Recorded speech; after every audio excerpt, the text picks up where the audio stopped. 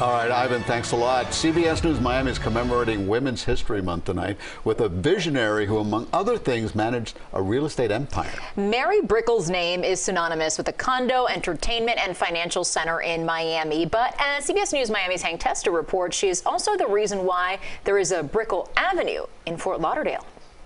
That's her, and that's one of the few pictures we have. Yes. Mary Brickell, yes, that Mary Brickell, as in Mary Brickell Village and the Brickell financial and residential area of Miami. The Broward connection is what nobody knows about. Yes, there's a Brickell Avenue in Fort Lauderdale, right downtown.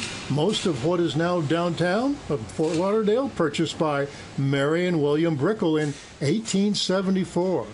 Here it is in the 1920s, Brickell Avenue, Fort Lauderdale, today. This 1.25 miles, Brickell Ave was the main street of our town for the very beginning of Fort Lauderdale. Executive Director Patricia Zeiler of History Fort Lauderdale knows all about Mary Brickell in Fort Lauderdale.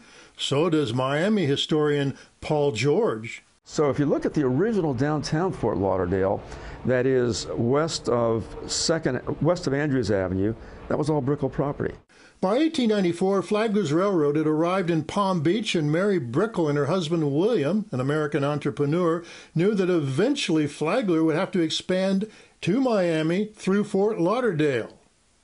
Well, he did that, and his tracks were proposed to go right through Brickell land in Fort Lauderdale. But it turned out land of her choice. The English-born Mary Brickell was a tough negotiator.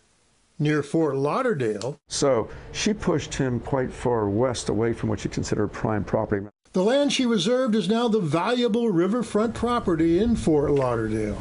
So she's responsible for Fort Lauderdale being where Fort Lauderdale is. In many ways she is, the heart and soul of Lauderdale, which has now returned to downtown Fort Lauderdale. I mean, it's booming down there now. She is responsible for that. Mary Brickell and husband William never lived in Fort Lauderdale, but they had the regional vision.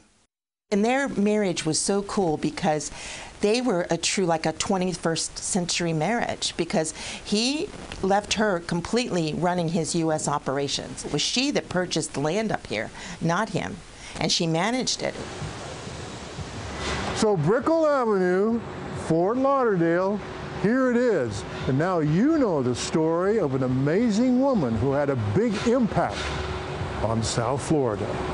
I'm Hank Tester, CBS News, Miami.